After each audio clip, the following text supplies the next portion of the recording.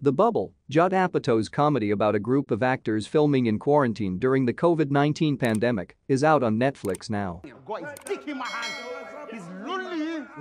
It features an A-list cast, including Karen Gillan, Pedro Pascal and more, with a swathe of Leonardo DiCaprio meme-inducing moments as these actors reunite to film the latest in their hit franchise, Cliff Beasts. Producer on this? Uncredited, but everybody knows.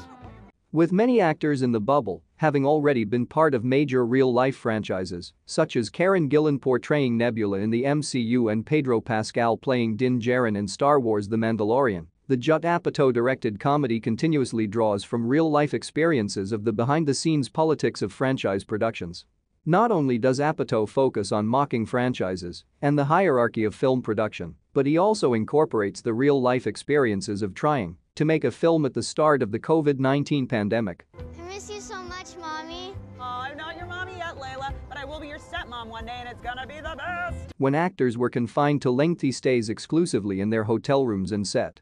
The Bubble is essentially Judd Apatow's COVID-19 version of Tropic Thunder, with the parodies of filmmaking amidst daunting conditions wreaking havoc on the characters until the movie's final moments.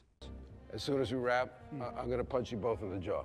The end of The Bubble sees the cast of Cliff Beast 6 narrowly escape the production bubble, with Carol, Gillan, Dieter, actor Pedro Pascal, Crystal, Iris Apatow, Sean, Keegan-Michael Key, and Dustin, David Duchovny, chartering the movie's helicopter away from the hotel.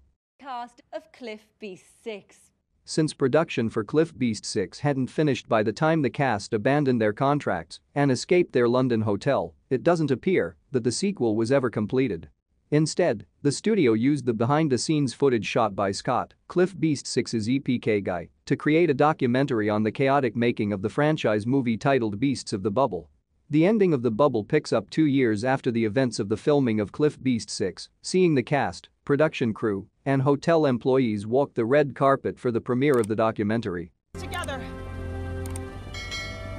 Since The Bubble studio found more buzz and success for the documentary about making the fictional Cliff Beast 6, it seems the actual franchise film was never made. Leave and I have almost no lines. I'm over here with my dick in my ass. While The Bubble takes jabs at almost every major franchise including Jaws, Alien, and Mission Impossible, the 2022 Netflix movie most frequently parodies Jurassic Park.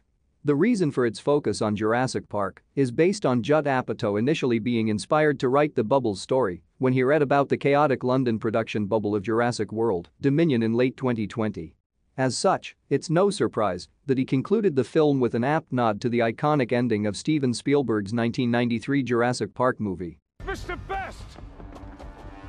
At the end of The Bubble, the cast of Cliff Beast 6 is attempting to escape the prison-like confinement of the production bubble, so the actors band together and fight the directors and producers before boarding a helicopter.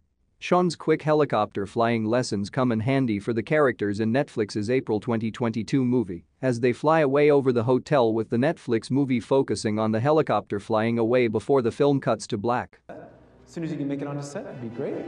This is a direct parallel to the end of Jurassic Park, which saw the characters escaping the dangerous confines of the title location in the helicopter, with the closing scene depicting the helicopter flying over the ocean and back to safety. For The Bubble, Jurassic Park's killer dinosaurs essentially equate to the studio, security, and production staff, with the scientists correlating to Cliff Beast 6's cast. And you know what I have to do for the rest of my working day? I've got to run. While The Bubble tries to be relatable to the everyday struggles of people at home during the pandemic, Judd Apatow's movie also derives much of its humor from mocking the cast of Cliff Beast 6 for complaining about their circumstances when they're in an extremely privileged place.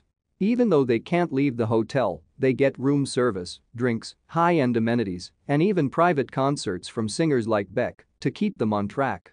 Either way, The Bubble's notion of the restrictions of quarantine and how the circumstances can drive people crazy are fairly approachable to viewers at home, which gives audiences a kick out of how badly things could have been, such as how the hand of Leslie Mann's character is shot off when she tries to break quarantine.